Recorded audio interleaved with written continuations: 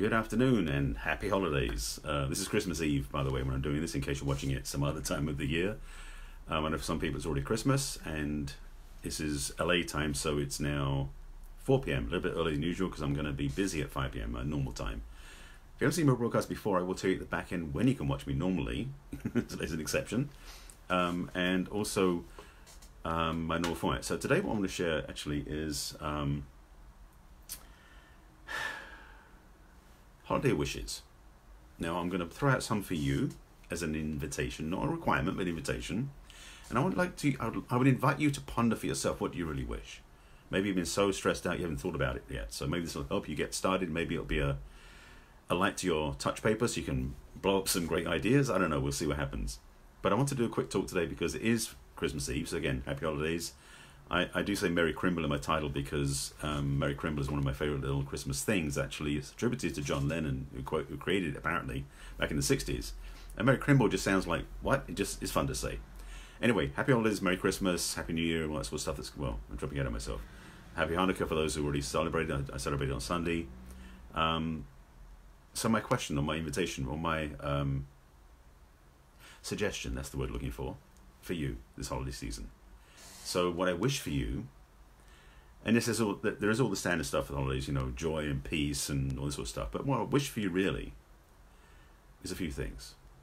I wish for you that you have clarity about your life, clarity about how magnificent you are, and clarity about where you want to be in life, because it's up to you to decide that. But a lot of us, and I did myself for a long time, so I'm being transparent here, spend a lot of my time, I will speak for myself directly. That's the way things go. By the way, if you haven't seen my broadcasts before, they're never scripted or planned, just a title that comes out. So this is where it's going to go, where it's going to go. So for myself, I know in a lot of my life, I was always chasing after something. I was always thinking I wasn't good enough. I was always also in a place where I didn't think I could have what I wanted because of these other situations, comparisons and other stuff like that. This may be resonating for you too. What I wish for you, and it's what I'm still working on but getting better at, is not to compare yourself with other people, myself, yourself, anybody. That you are a magnificent person, that what you're about to do, what you may be doing in 2020, may just blow the doors off your previous existence and experience. What I wish for you is for you to see just how magnificent you are, as I said. But what that means is your life is going to change. That's why I'm inviting you versus telling you should do this. When you start to when you start to own your magnificence, to realize it, to claim it, to express it, to enjoy it, you might start discovering that life doesn't work the way it did before. You might start discovering, especially when you really embody this, that people will treat you differently. If you've been around people, like I've certainly been in the past, where being respected, being appreciated, being honored was a rarity. In fact, in my early childhood, none of that was showing up at all. So I know definitely how that feels to be in a place where that doesn't happen. I also have a contrast now of seeing a lot of people, and it's not to toot my own horn, but have the experience of where I have been honored and respected and celebrated. It's humbling, to be clear. It's not an ego thing, but it's also something that I really clearly get, that when I step into my truth, when I step into my magnificence, when I step into my mastery, when I teach from that place, life responds accordingly. So I'm inviting that for you too, that if you're in fact in a place where you think you don't know where to go yet, go within. And I mean that from the point of view of seeing within the light that's been shining brightly all this time that maybe you didn't see clearly before. Yes, this is that blend of the Festival of Lights from Hanukkah, and it's also the Christmas lights. I just posted on my wall earlier on Facebook some shots from London of the holiday season and the lights and festivities, and it was quite amazing to watch. So I'm letting you know that all that light out there, that's Festival lights and Christmas lights, it's in you too. It may not be a LED light, maybe something deeper than that, but what I'm inviting you to look at is, where is it that you can actually let your light shine outward? Where is it you can be more in service to yourself, to life, to people around you, in a way that is uplifting and inspirational because it comes from your heart? My wish for you is that you get that, you understand that, excuse me, and that you honor that. I also wish that you take on some things, and I did say in my title, by the way, what do you wish for yourself? Because these are invitations that I'm throwing out for you, but I'm asking you to consider for yourself, what do you wish for yourself this holiday season? Maybe you want to wish to go celebrate with family. Maybe you couldn't get there, or maybe you are there, and maybe you wish for something different. Some people have that, I know, just to be clear. I'm not saying everyone has a perfect family. far from it. But I'm aware that you can wish for what you want, to wish for yourself, to hold for yourself, and in fact to move towards that, starting right now, and through Christmas and through the new year. And yes, I'm going to do a little marketing in the back end, so I'm warning you ahead of time. There will be a couple of things I'm going to suggest you might check out of mine, because I wish for myself that I get to share my message more deeply with people. So just so you know it's coming. So the thing I want to get to really is the bottom line, is today being Christmas Eve, for a lot of people there's a lot of trepidation, there's a lot of energy, there's a lot of consideration about this time, because this is a very positive time, and it can be a very challenging time. There are people who are right now trying to travel today, which is not an easy thing to do. So I know that life isn't necessarily easy, but the thing is, it can be much easier when you start connecting back to yourself. As I said earlier, if you want to know what it is you really wish for, and when you see where that light is, turn within, meaning that you want to be guided by that with what's within you. Something this past year I've been exploring and discovering more about is a thing called human design. A friend of mine turned me on to it, actually several friends of mine turned me on to it. And I've been looking into this human design to see what my design is, basically. And one of the things I got clear about, and I can tell you, if you go to humandesignamerica.com, you can do a free test and get your own chart from that. But what I discovered, one of the things I got clear about is the authority within me comes from my emotions, as in I have an emotional authority, which means literally that I am guided by how I feel. And up until recently, I was starting to wonder about that stuff, because early on that was never anything. I was like, no, I've got to figure it out, I've got to control it, I've got to make it happen. And what I've realized more and more in the last 6 months of this year has been how much my response to things is guided by my intuition coming from my feelings.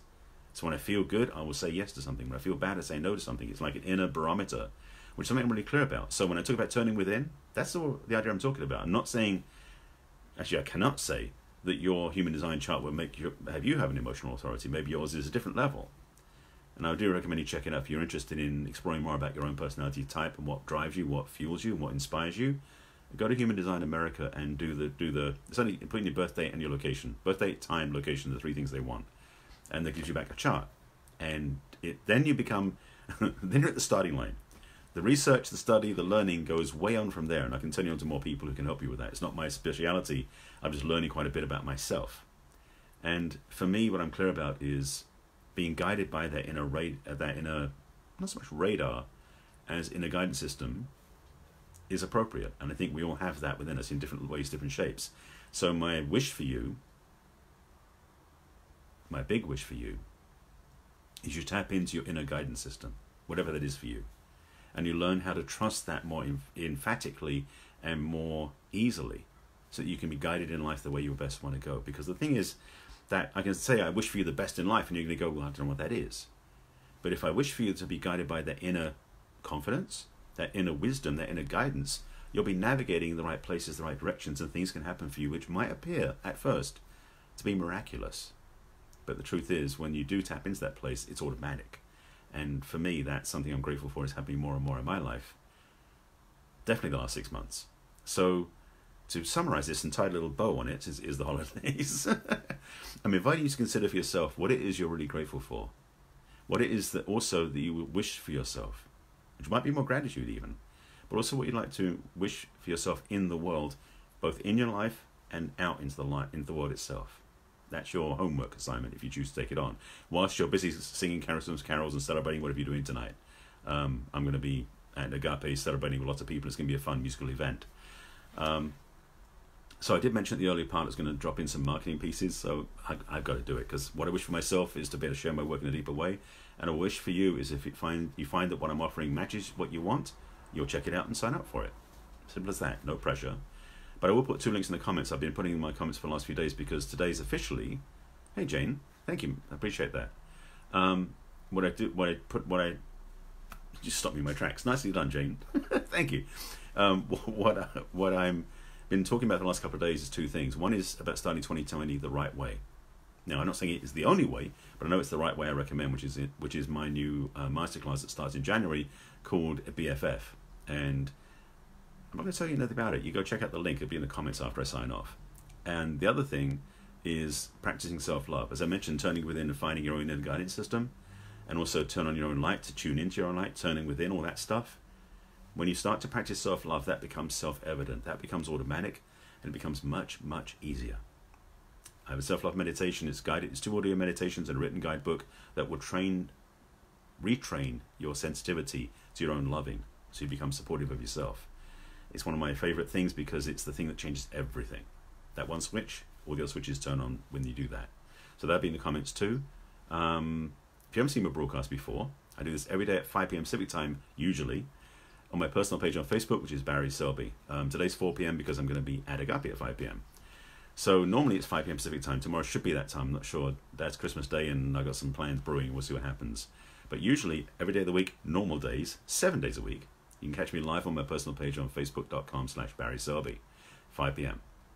If you haven't seen my broadcast before, I have a bunch of the replays, not all of them unfortunately because Facebook's not like that, on my business page on Facebook, which is facebook.com/BarrySelby.author. That has about maybe 200 there. You can like my page, I wouldn't mind that, please. But I do have every single one of them saved carefully on my computer and also onto YouTube, so you can watch them there. And my YouTube channel is youtube.com/user/Barry Selby. Please subscribe to my channel. There's a playlist on there called Messages from the Masculine. You can watch every single one of them if you choose to, or at least search through by keywords and titles to find what you're looking for. I'll be hitting Facebook Live number 1,000 sometime this year. Well, probably by March or April. Yeah, around that time. So I've no idea what I'm going to do at that point, but it definitely is coming this year. So 2020 is going to be an interesting year. So I thank you for watching. As always, again, links will be in the comments for you to check out. And whatever you're doing today, tomorrow, over the holidays, Boxing Day, if you do Boxing Day, take care of yourself. That's my daily thing is like, please take care of yourself, especially during the holidays. So I wish you well. Have a great time playing, celebrating, eating, whatever you're doing. And yes, only magnificence. That's what I'm going to do. And also, by the way, if you want to put in the comments what you're going to, what your wish for yourself is, I welcome that too. So once again, thank you for watching. I'll see you again tomorrow. Please take care of yourself. I'll see you again then. Bye.